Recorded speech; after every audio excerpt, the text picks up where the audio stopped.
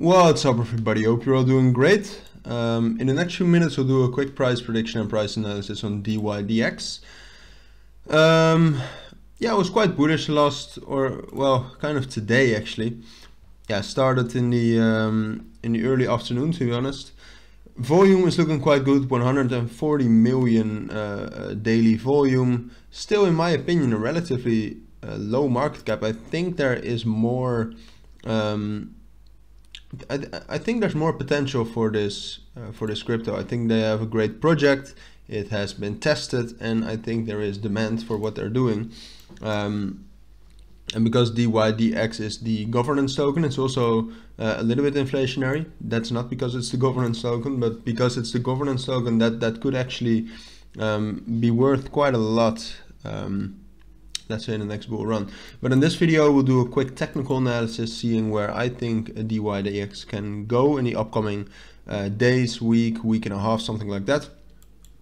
So the main point we are running up against right now is 8.4. Of course we are finding some resistance here right now at the 200 EMA, which is now at around 8.2. But I think that the main obstacle is going to be 8.4, and I think it's going to be quite tough to actually break that. I mean, we might touch it, we already did touch it, but I think it's more likely that we kind of will find enough resistance, resistance off of it to actually pull back a little. In my opinion, we might have another chance at breaking 8.4 from 7.84.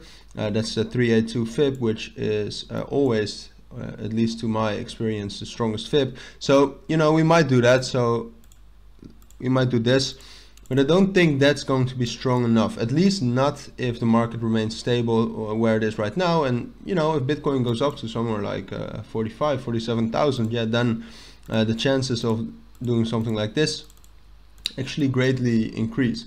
And just gonna throw that in. If we break that 8.4, I think it's inevitable that we trend up to 9.4. Obviously, not in one big move, but I do think that that breaking that 8.4 is a threshold for actually trending up to a 9.4.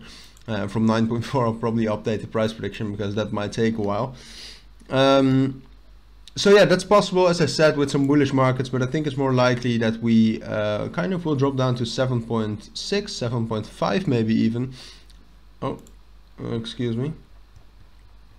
That's just a very strong support level, as you can see from the 0.5 and the 0.618 fib. You also get an EMA, the 100 EMA or reaching that area. It's also a normal key level. The other EMAs, the 50 and the 28, are also going there. So I think it's most likely that right there between, well, let's say between 7.6 and 7.5 we'll find support, maybe consolidate a little bit between 8.0 and 7.5, but I think from there, I think that's the ideal stepping stone to actually getting a new small bull run or uptrend and breaking that 8.4. So I think that's most likely, but I just wanted to include the other scenarios in which we could break that 8.4 sooner too. So yeah, that's basically my full analysis on Dydx. If you have any questions about the analysis, as always, please let me know down in the comments and I'll make sure to respond to that as soon as possible. As always, this is not financial advice, it's just my opinion based on a technical analysis and some fundamental insights. But having said that, thank you all for watching and listening, and I hope to see you all in my next videos. Bye.